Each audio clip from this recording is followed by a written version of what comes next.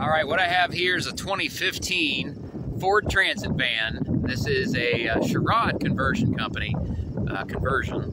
This is a mobility van which has a mobility lift installed, 36,000 miles in the odometer. It's a 2015 model. We just got it back from an overnight test drive. It is dirty. They brought it back to us covered in mud. I apologize, but I've got to get this video out to an individual and don't have time to send it through the clean process as of right now. So getting started on the front. Let's see here. I see a small something or other right there. Not sure what that was. The bumper impacted something at some point there. Bugs on the front. I don't really see any other damage. The hood looks good. A couple little things, but really no damage to speak of there. Tires are in great shape. Running boards are in great shape. Don't really see any issues with the body. Like I said, it could use a bath, but it's need to get this video done and out.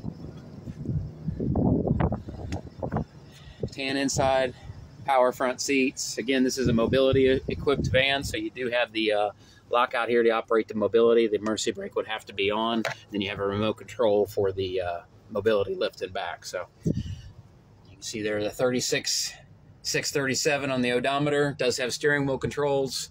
Does have the small screen up front. Does have your factory radio with CD player. Gives you clearances for all denominations, whether in inches or in meters. Air conditioning. And then in the rear, you do have the sofa bed. You do have the factory high roof with the factory high roof door. TV looks like it flips down. That may have been added at some point in the future or changed when they did the mobility lift, but it looks like it'll flip down for you. And you have some storage above the driver and passenger up here. All right.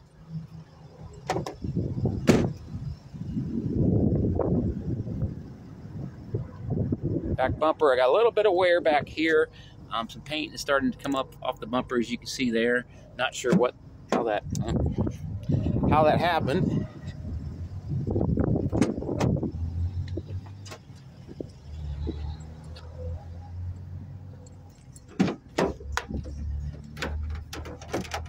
Okay, we got that there. Whatever that is, not sure exactly.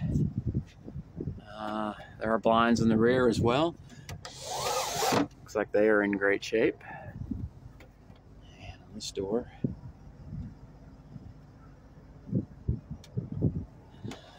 okay.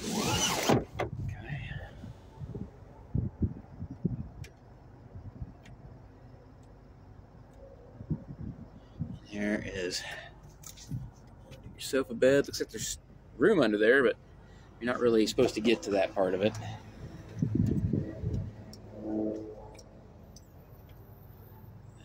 Here.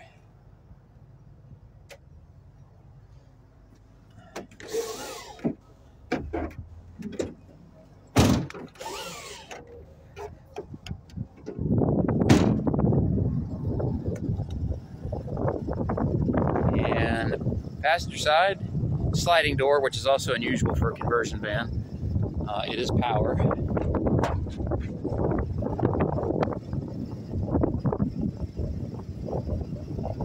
And again, if you're wanting to remove the lift, you'd have plenty of room to get in and out, especially with the high roof there. You pull the emergency brake on here.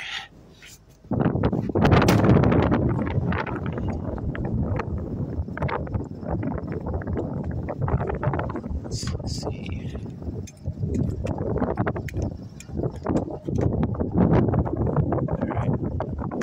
See if I got a switch. There we go. Power on. Alright, I'll have to look into the lift here for you a little bit. Didn't prep this ahead of time. See the installation here. It does raise the floor for the lift, so you got a little more involved than just unbolting on this one.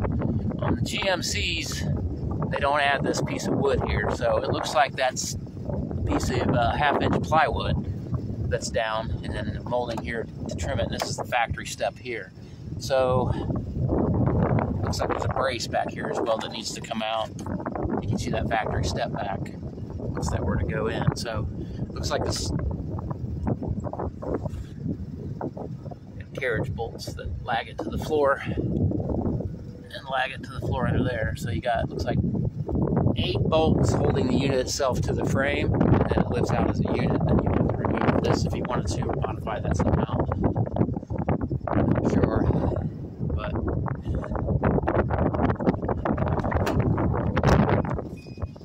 I know the lift works. I just apparently turning it on wrong.